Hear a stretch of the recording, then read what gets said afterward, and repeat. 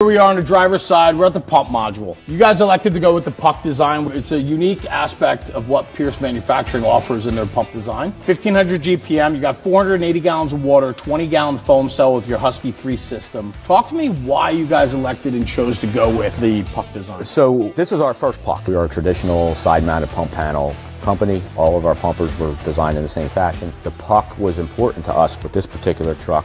Area of compartmentation. It also gave us the ability to carry a little bit more in the way of ground ladders when we get to the rear of the truck. We went with the PUC, basically gave us this area here between the cab and the pump panel of a little bit of extra space behind the pump panel and then up to the crosslay area. Our traditional water capacity was 750 gallons. Prior to purchasing this Quint, we relied heavily on an engine, 750 gallons of water, 1,200 feet of 5-inch. Ladders were dry. Coming into this, there were some concessions to be made. 500 was the max as far as water capacity. Hose capacity was a little bit limited from what we were accustomed to. We looked at how we could maximize that water delivery in our fire attack, and that's where we went with the Husky 3. We took a 20-gallon hit in water capacity in order to accommodate 20 gallons of foam. The foam gives us a little bit more of a power punch and ability to suppress the fire a little quicker. And our thought process was that we would make up what we would lose with the 250 gallons of water by adding a little bit of foam to the suppression effort. Standard pump panel that you would find in a typical PUC, very untraditional to us. Everything we always purchased was pull levers.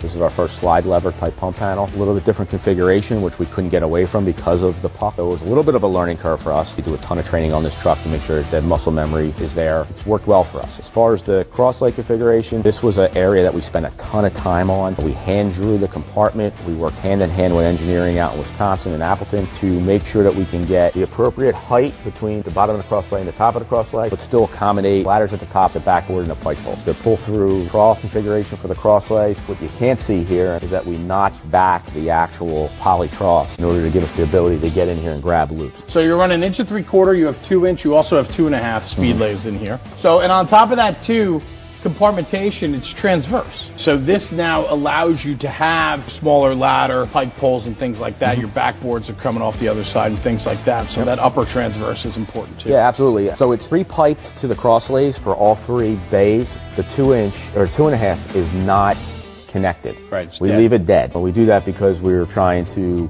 estimate the stretch, but we do have the ability to connect into the swivel up there, or we can connect directly into the side discharge over here. I think one of the other unique things about the PUC design too, offered by Pierce Manufacturing, is that it helps you with a shorter wheelbase also.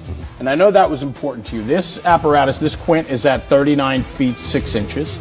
I think you said the wheelbase is 242 inches, I believe you said. Right. We went max wheelbase, which is 242 inches. That was as long as we can get the wheelbase within the spec. And that was done to maximize, obviously, the ability for us to carry equipment and to meet our ground ladder requirements. Keeping it under 40 feet was important for a lot of the tight areas that we're dealing with down in this region, in this community that they serve in their first due. We were moving away from a 48-foot tandem axle ladder, which was a challenge to navigate into cul-de-sacs and stuff like that. And that was one of the main reasons why we stayed away from the tandem rear axle Ascendant Quint model. They could put this thing just about anywhere. It's working for us. It works for us across the township and throughout the township. It actually works well in our mutual aid communities too. Well, good. I'm looking forward to seeing the rest of it.